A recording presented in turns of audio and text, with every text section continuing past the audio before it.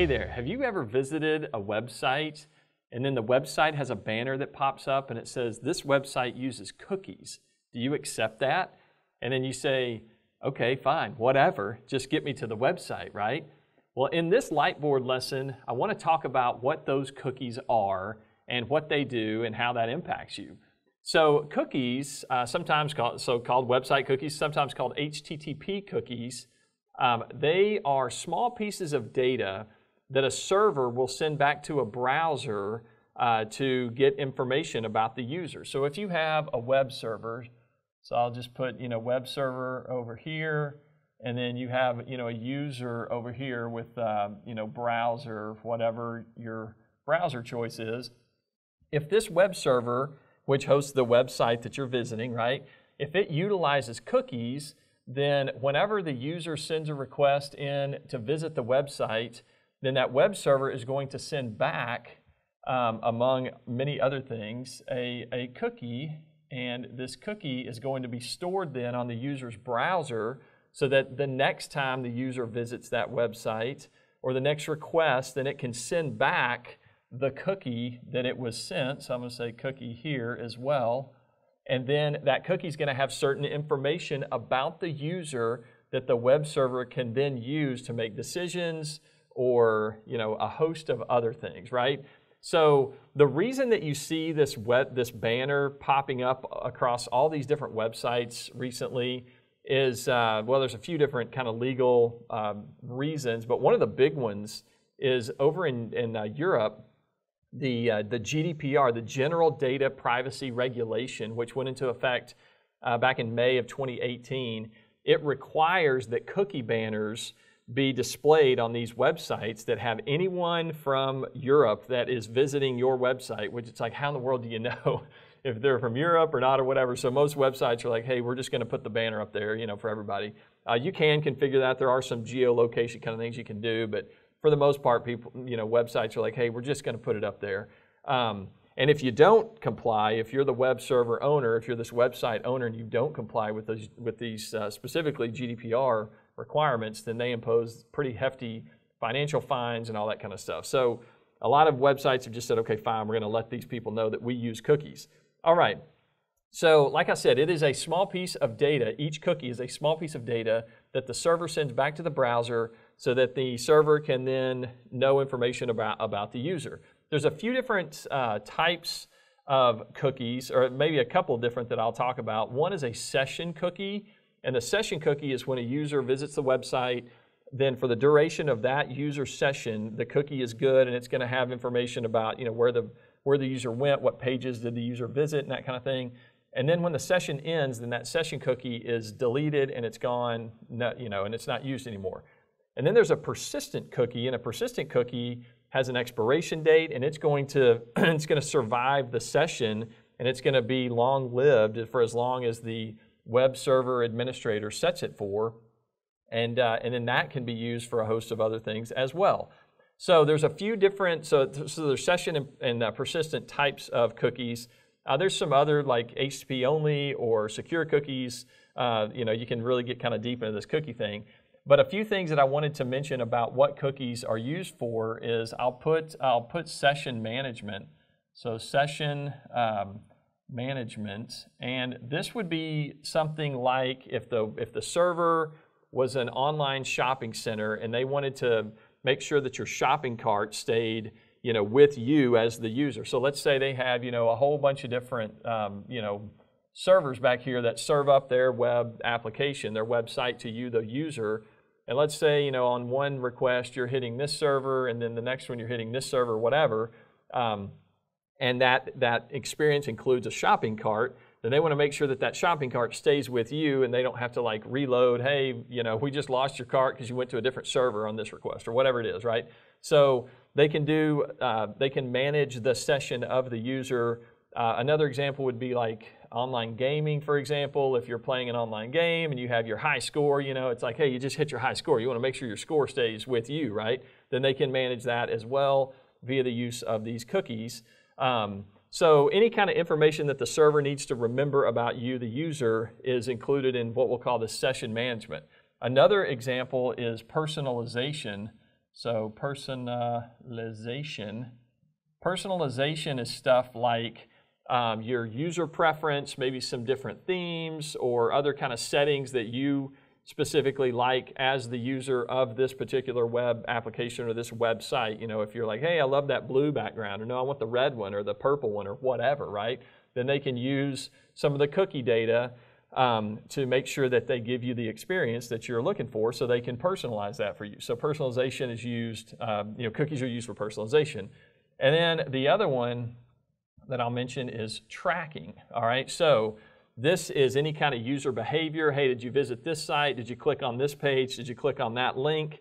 And so it can start to track your behavior, which is, that's where some of the sticking points come in, I think, with some of these HTTP cookies, is because some users say, hey, I don't want you tracking my stuff. You know, I want you to kind of let me do my thing, and then y'all don't watch every single move I make. But nonetheless, that can happen with cookies, right?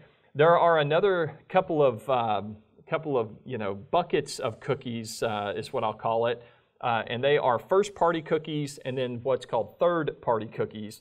So a first-party cookie would be on a web server. Let's say you went to example.com, and that example.com needed to know, hey, I want to make sure I keep you in the right shopping cart, and I want to give you that blue background and whatever. So all of the cookies related to that actual web application that are connected to example.com would be what's called first-party cookies, because they're directly tied to that specific web application.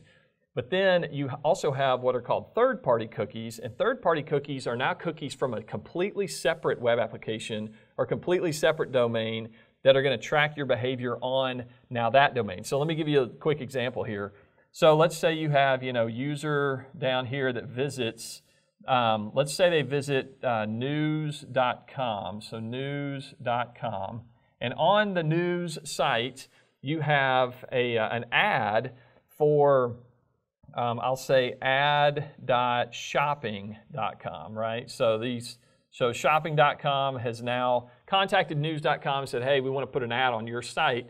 And not only do we want the ad on your site, we want to include a cookie so that when a user loads up your website and our ad loads in their browser, then a cookie from ad.shopping.com is going to be generated, sent back to that user, and now with any subsequent action that happens on your news.com site, that user is going to include the shopping.com cookie so that then the news.com can send information about the user back over to shopping.com, right?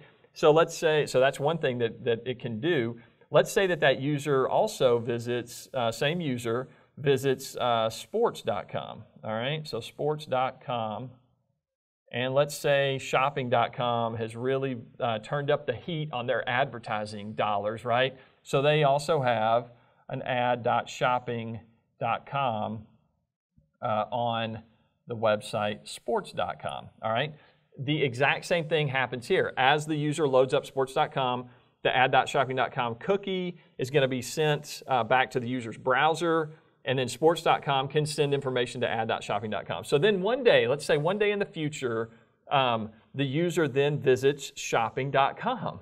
Then shopping.com can say, hey, user, we know you love the news. We know you love sports and baseball and, whatever, right? And basketball, whatever it is. And then the user's going to be like, wait a minute, how in the world do you know all this stuff about me? This is amazing, or this is scary, or this is whatever, right? And a lot of this is the reason that they know so much about you. I won't say that this is the whole heart and soul of it, but this is a big part of how all that tracking happens. Some sites, like say news.com or let's say sports.com, certainly will use their first-party cookies, but they will also use many, many, many third-party cookies. Some sites have gone several hundred. I've seen up to 800 different third-party cookies being used on one site alone, right? So all of this stuff is being tracked, and all these cookies are sent back to you as the user in your browser. And frankly, as the user of this, and you're just kind of clicking away, clicking links and typing in stuff, you're none the wiser on this thing. I mean, you don't know that you just had 800 cookies loaded up on your browser. But that gets back to that that banner, I should say, that says, hey, we utilize cookies on this website. Do you accept or not? And for the vast majority of people, they're like, all right, fine, man, just get me to my news or get me to my sports, whatever, right? But you need to understand what's happening kind of behind the scenes there. Some of the browsers back here that the user would use, browsers like Firefox and Safari, actually block third-party cookies from their browsers by default as of like July 2020. And then Google Chrome is planning to block third-party cookies, I think in like 2022. So that's upcoming here. Google Chrome will by default block third-party cookies. Now, some websites would say, hey, you're not going to fully experience the fullness of what our website has to offer if you block some of these cookies. But that's a decision that you can make, and you can say, hey, that's a risk I'm willing to take. If I block cookies, then okay, so what if I can't, if that ad doesn't pop up on the screen or whatever, right? But there may be some functionality like session management or personalization. If you block all cookies, altogether, then your experience on the website that you're trying to visit may be significantly diminished. So you can kind of mess around with it, frankly. Just say, hey, okay, accept, or the next time you visit, say, nope, I do not accept, do not use any kind of cookies on me right now. But nonetheless, that's the world we live in. And so I just wanted to make sure that everyone understands, when you see that little banner, this website utilizes cookies, what is that and how are they used? So I hope you've learned a little something about website cookies, or HTTP cookies as they're commonly called. So thanks for watching this Lightboard lesson video with us today. Hey, if you like this thing, you can click up here on our DevCentral logo and subscribe to our YouTube channel, and we'll see you guys out there in the community.